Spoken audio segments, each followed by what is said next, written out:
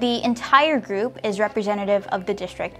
Every single high school is represented, and we have both juniors and seniors currently on the Student Advisory Council. It is discussion-based, it's very discourse-centered. Everyone's perspectives, even though we've all been to different schools, we all have similar ideas, but we all also bring something new to the table. We talk through everything, and we bounce back ideas to improve our district as a whole.